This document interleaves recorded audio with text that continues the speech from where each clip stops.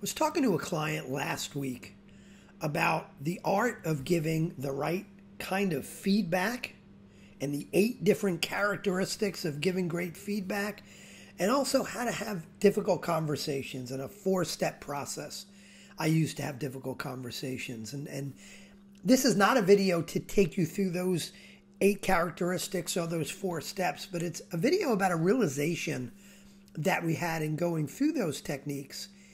And that realization is that while those techniques are really powerful if used in the right way, what's most important is your focus while you're using those techniques. So I can take the same technique, and if I'm giving you feedback, and what I'm focused on is the fact that you're screwing things up on purpose, that you're doing some things wrong, you don't care very much, you have negative intent. I can do all the right things in giving feedback, use all the right techniques, but it's going to come across in such a way that you're going to feel defensive. Because my tone, my body language, even if the words are exactly right, my tone and body language is going to tell you that I have a real problem with you, I don't trust you, and I believe in your negative intent, and you're going to get defensive, and that's not going to go well. I could use the same techniques with a belief in your positive intent, with a belief that you're just trying to do the best you can with the resources you have.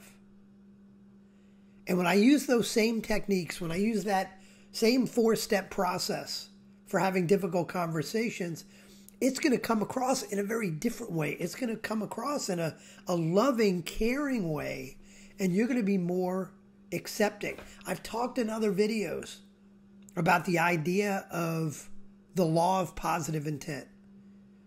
And again, the law of positive intent says everybody's just trying to do the best they can with the resources they have.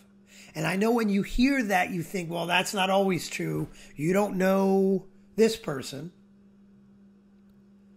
But I'd ask you to really think about your own experiences. And have you ever gone into a situation believing in the negative intent of someone else, believing that they woke up this morning and thought, what can I screw up today? Have you ever gone into a conversation with that attitude, with that focus, and had it go well?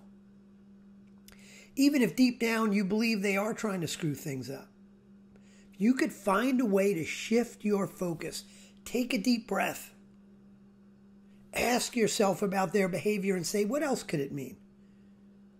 If you think their behavior means they don't care, they're trying to screw things up on purpose, ask what else could it mean? Come up with a list of things you don't know what it means. Open your mind up to other meanings. Because if you believe in the negative intent of someone else, going into a feedback conversation or a difficult conversation, if you believe in their negative intent, your tendency is to get frustrated and lash out. Like that guy that cut you off on the highway going 90 miles an hour, and you think they're in the car laughing, knowing they're doing something wrong, but doing it anyway. You get mad and you lash out. I mean, that's road rage. But what if that guy in the car was rushing to the hospital bed of a loved one?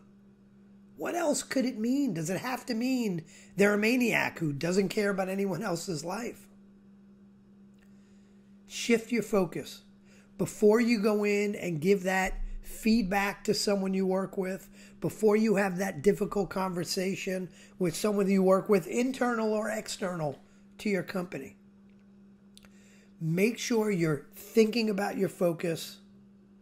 And if you're believing in their negative intent, man, you got to make that shift before you enter that conversation. Ask, what else could it mean?